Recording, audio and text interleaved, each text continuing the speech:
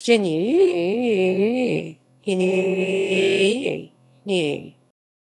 A Jin'ya was a type of administrative headquarters in the Tokugawa Shogunate during the Edo period of Japanese history. Jin'ya served as the seat of the administration for a small domain, a province, or additional parcels of land. Jin'ya housed the residence of the head of administration and the associated grain storehouse for the kokudaka system. Jin'ya were equivalent in function to Japanese castles shiro typically used as the administrative seats of larger domains.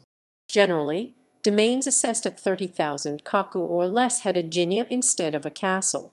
Additionally, jin'ya were found on shogunal lands and those headed by hatamoto, and within larger domains, served as district headquarters daikan-sho and in geographical exclaves.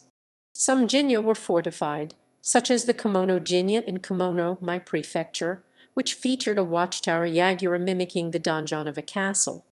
Others jin'ya had moats or earthen walls, in some cases left over from an earlier castle on the site. The three great jin'ya were at the Ino, Takayama, and Suruga domains.